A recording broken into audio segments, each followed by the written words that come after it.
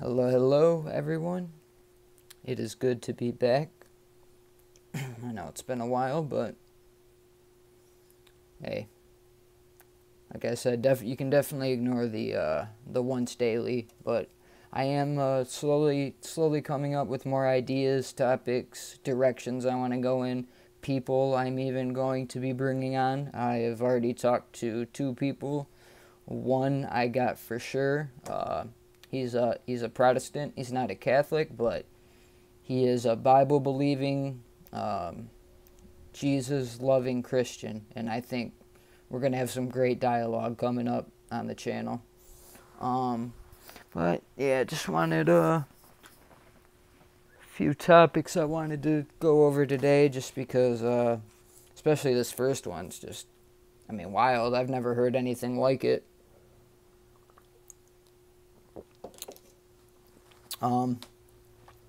So in the traditional movement in the Catholic Church, there's a prominent priest. His name is Father James Altman, and I'll be honest, I like a lot of his work. I like a lot of his takes. I've mentioned before, I side with the traditionalist more time than not, although I don't really consider myself one.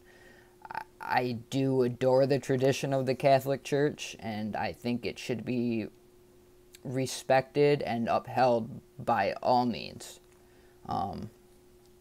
So that's my stance on that. And Dr. Taylor Marshall has played a huge role in helping me rediscover my faith, the faith. But then again, looks like Bishop Athanasius Schneider, who another a bishop in the same realm as Father James Altman, had a response, and it was appropriate, but I really didn't want to get into that part. I wanted to talk about what I felt about it. Pope Francis is the Pope. I believe he's the Pope. I have plenty of opinions about him, and he's very unclear and ambiguous on many topics, and even I think even more moderate, lukewarm Catholics can see that, let alone the traditionalists or conservative-minded. At minimum, I'm conservative. So that's probably why I align with the traditionalists a lot, but I attend Novus Ordo Mass. But yeah, to just come out and say that so emphatically and authoritatively that you don't believe that Bergoglio is the Pope it doesn't look good for our side of the movement.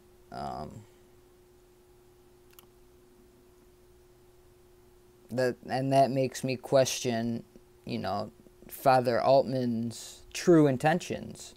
Does he really believe in the cause, or is he potentially just playing a role to potentially further this, I'm not going to use the S word, division that is beginning to more and more make itself evident in the church and in culture as a whole.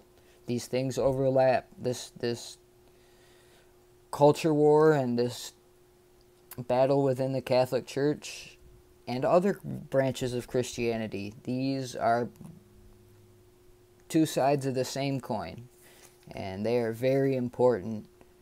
That's why it's so annoying when you got pompous like Barack Obama who comes out and calls us, the fake culture warriors for the phony culture war.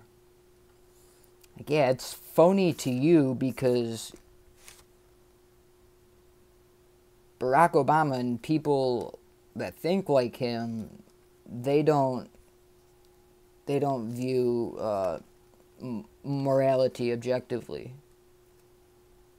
which in and of itself is a contradiction. because they'll, at the same time, they'll say, Catholic pro-lifers just want to oppress and control women, which is obviously untrue. We love women, and we love Holy Mary, the mother of God. But where I was going was, they don't believe in moral objectivity, yet they will accuse others, us, conservatives, right-wingers, traditionalists, of being immoral. So it's just so tiresome and so disingenuous and so deceptive and deceitful.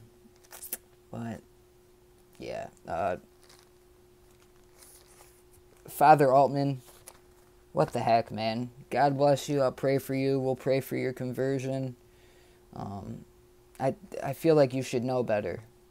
Father, you should know better. Pray on it. Go to confession. And just continue to fight. But be in this fight for good reasons, Father Altman, because we're all counting on each other. Moving on from that, wanted to talk a little bit about